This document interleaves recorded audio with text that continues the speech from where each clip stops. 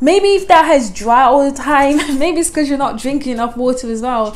Very boring with my hair, not really doing anything exciting with it. Hey guys, it's your girl Vanessa here. Welcome back to another video. If you're returning, thank you so much for your support, and if you're new, I'm Vanessa. I make natural hair videos, including lots of DIYs to help us grow strong, healthy, natural hair. So if this kind of content interests you, be sure to click the subscribe button and join the family. In today's video, I'm going to tell you basically how I grew my hair to waist length. Now, the reason why I'm making today's video is because I get a lot of questions in my comment sections. You know, things along the lines of, how long have you been natural? Is it these DIYs that are growing your hair? Have you got pictures of what your hair used to look like before? Like tons and tons of questions like this. And I really appreciate you guys. I really appreciate you sending these questions out. And yeah, just, you know, I appreciate you commenting on my videos in general. So thank you so much if you left me a comment. Sometimes it's really difficult for me to actually pour everything that I want to pour out on the comment section of a video, just because of the fact that there's only so much that you can write at one particular time. So that's how I just thought it would be maybe interesting to just make a video just to tell you, sort of go into a bit more detail about how I grew my hair. So if you're interested, definitely make sure you keep on watching and watch till the end of the video, guys.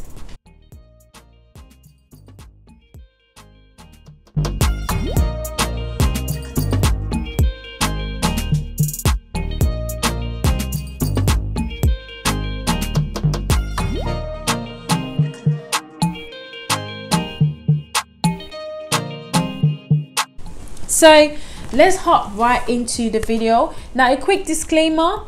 One thing that I would say is that the things that I'm going to share are basically from my experience. These are the things that I did and the things that I found helped me and also helped my hair. Everybody's hair is different. Our hair grows at different rates, and yeah, so basically, and reacts to products differently as well. So just bear that in mind, and also know that everybody's hair grows every single day. Just like when you shave your legs or you shave your armpit, or you know, places where you've got hair, and then before you know it, it's growing back. Okay, just like that, hair grows on your head as well. Now, we grow about ½ an inch every single month. It's really tiny like this, so you can imagine, to be able to see this kind of length, it will take a little bit of time for you to get to that stage. Okay, so be patient in your hair journey, and also do everything that you can to retain that hair that's growing on your head. Now, some people think their hair isn't growing because every time it grows, it breaks, it grows, it falls out, and essentially they have the impression that their hair just doesn't grow. But in reality, our hair grows every single day. It's just about retaining that hair on our scalp that will actually give us length over time. Now, our hair doesn't grow overnight. Like I said, you're not going to get long hair overnight, just because of the fact that that's just, you know, it's just unrealistic. So you just have to be patient. Now, you might be watching this video thinking, okay, you're talking about how you grew your hair to waist length, we can't see your hair, you've got braids on. Yes guys, I've got braids. I usually have my hair out most of the time, but this time around I just decided to do braids just because I wanted to protect my hair, and also I just wanted a little break. You know, I wanted a little break from just like being in my hair constantly, and that's what I thought. I'm just gonna put them in this braid. I'm gonna see if I can find pictures of what my hair looks like, and I'll put it somewhere here, or if you're new, you can just go through my channel and basically see what my hair looks like. Okay,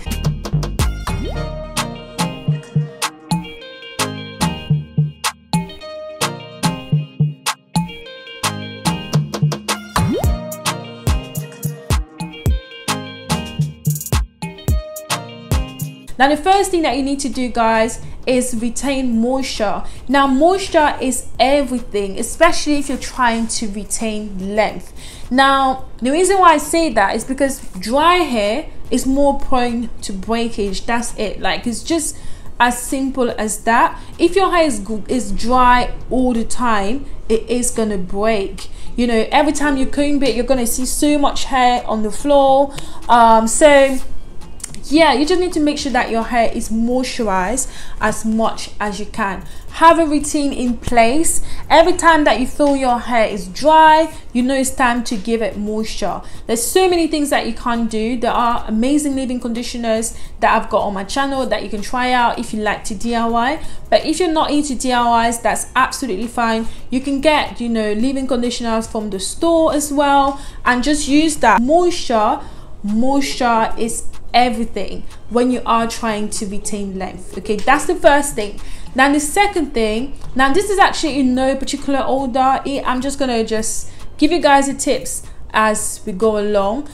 The second thing is basically exercise. Like, exercising is great not only for our general health but also for our hair. Now when you exercise, you're increasing the blood flow to your scalp. Now more blood flow just means more nutrients in that area, and that's how you're able to provide your follicles with all of the nutrients that it needs for you to be able to grow healthy hair. Now I remember at the stage that my hair actually picked up, because I didn't have long hair like this before. My hair used to be like really thin, and not really like too short, but it was short. It was thin pretty much. I'll see if I can find some pictures for you guys so you can see what it used to look like. And I remember at the time I wasn't really into like working out or anything like that, because it just wasn't my thing. Okay, so when I started working, I remember when I left uni, that's when my hair grew like so long, because I was actually working full-time and I had a gym right next door to me. So I would finish work and just hop right in the gym, and I used to do this every single day, not like, you know, like every day that I was working. So 5 days a week I would be going to the gym, and yeah, it just became like a normal routine. And before I knew it, I just noticed my hair was getting thicker, my hair was getting longer. So yeah, exercising is great, guys. Like, you need to exercise, and even now I do exercise, but it's not for the purpose of getting long hair, because in all honesty, at this point in time, I'm not too fussed about length anymore. I just want to have my hair nice and healthy, and also grow those areas of my hair that are just thin, like my edges. Through childbirth, I've lost my edges. I had 2 children almost back to back, guys, so that's postnatal shedding twice. So yeah, I'm still trying to regrow my edges. So that's the only part of my hair that I really paid a lot of attention to when it comes to my hair in general. But for the rest of it, I'm more about, you know, keeping it healthy and strong and retaining that length that I already have.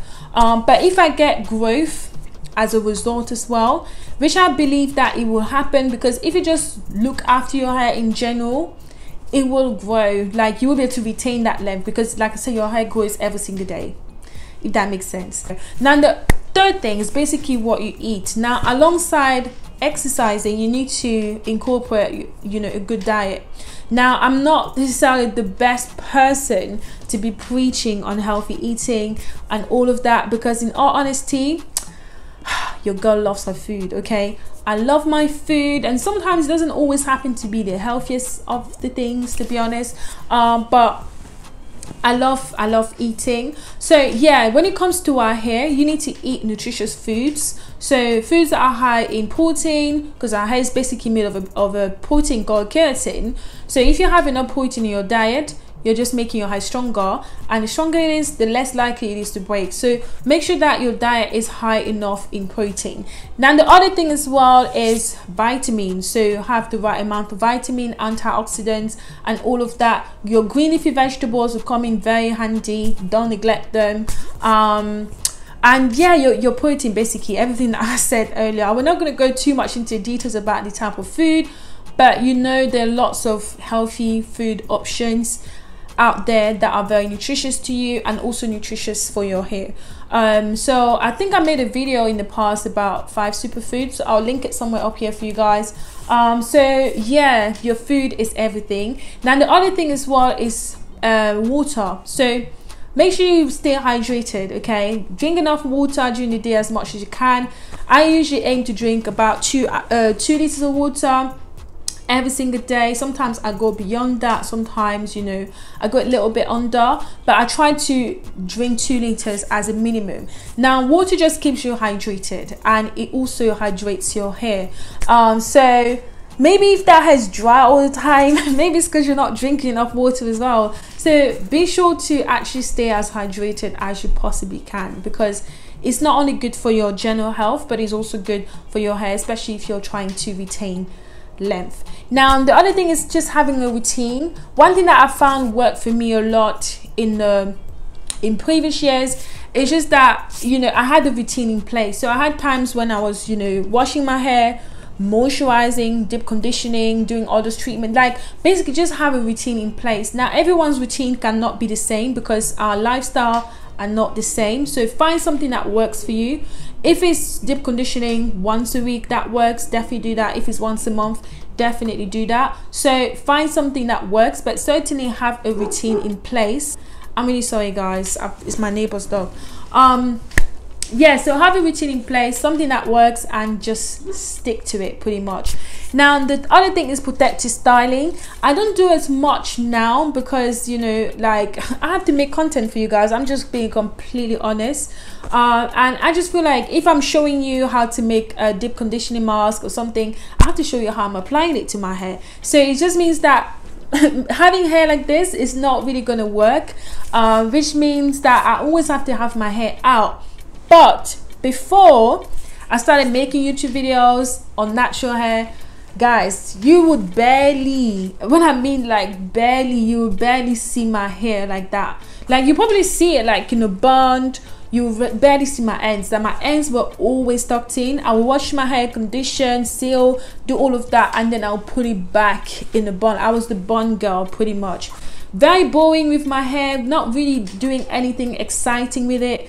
But trust me, that's what actually grew my hair, because I would just do that and leave it for like 2 weeks and not do anything to it. I'll wear the same hairstyle for like the longest time. I'm not saying you should do that, because you know, you don't want to be as boring as I was. So maybe experiment a bit more with your hair. But if you are to do different types of styles, maybe find styles that are less, that require less manipulation, so that you're not constantly in it. But for me, yeah, it was protective styling all the way. I used to do twists. I just stopped doing, I don't know why I stopped doing them. I used to do the small 2-strand twists and just leave them in my hair for like a month, you know. I used to do, you know, like I said, buns and just have my ends tucked away. I also used to wear weaves, not weaves, like, yeah, weaves back in the days, like, you know, ages ago. But when I started embracing my hair, I stopped wearing weaves and I was more doing, you know, protective styling with my actual hair. Now protective style is actually great because it just gives you a break, just like me now. I'm really enjoying this, guys. I am enjoying this hairstyle because I don't have to think about my hair, you know. All I just have to do is moisturize it and then that's it, and then we're done. If somebody calls me and be like, oh, there's an emergency here, there's no emergency because we're all in lockdown. But anyways, I'm just trying to say, like, when you have protect style on, it's so much easier. You can just get up and go, like get up and fly if you want to. But when your hair is out all the time, you always have to think about it, you know. Every time you have to go somewhere, you have to think, oh gosh, I now have to go and do something to it so I don't look like someone's granny or something. Do you get what I mean? So protective styling is just amazing because it gives you a break, but also it allows your hair to grow, and without you like tampering with it all the time. So protect your hair, guys. Don't be like me. I do it just because I have to put content out there for you guys. But if I wasn't doing this, it will be protective style most of the time. Okay, now obviously there are times when you leave your hair out in the summer days, you do a nice twist out, you know, you rock your hair and things like that. I'm not talking about those times, like in the winter months, especially when it's really cold and, you know, drying for our hair. That's when you want to protective style the most. So yeah, protective style is the thing. Okay, now don't forget also, when your hair is in protective styling, it doesn't just stop there. You also need to look after your scalp when your hair is protected. Okay, so still give it moisture, do all those treatments and things like that. Now the other thing as well that I would say is find products that work for you. Okay, products are very, very important because you know, you need to know the ingredients that you have in your conditioner or your shampoo, or I don't know, like anything that you're using for your hair, and what it can possibly do for your hair, what benefits it's got. So know your products. I'm not saying you have to DIY just like I'm doing. You can actually get, you know, shop bought products that are also very amazing, but just check the ingredients and basically just go with products that work. I DIY'd for a very long time, and I still do, and I've definitely reaped the benefits from, you know, just using natural ingredients in my hair, and it has certainly grown over time. I've seen length, my hair's looking shinier, healthier. So yeah, I'm just really happy. I'm just at a happy place with my hair right now. But you don't necessarily have to DIY, like I said. Try other things as well. As long as they work, stick to them. Okay, if it's not broken, do not fix it. So essentially, stick to what works. Okay, so that's my other thing. Now the final tip that I'm going to leave you guys, actually not the final, the one before the final tip, is no heat. Now I know heat's very controversial. Okay, some people would say my hair grows better when it's stretched, when they use heat to stretch it. I don't know. I'm speaking from my personal experience. I can't remember the last time I used heat on my hair. I think it was probably on my wedding day, which was like which was about 4 years ago. Okay, that was the only time that I used heat on my hair. Like, it's been that long, and before that I never used to have heat on my hair. Like, even to dry my hair, I would just let it air dry naturally. So stay away from heat. Like, heat will damage your hair, especially if you do it all the time, and if you're using like high heat, you know, it will denature the protein in your hair, the keratin protein, and the consequences of that will be definitely breakage. So if you're trying to grow long healthy hair, stay away from heat. Or if you are going to use any type of heat, use a heat protector, and don't do it like all the time.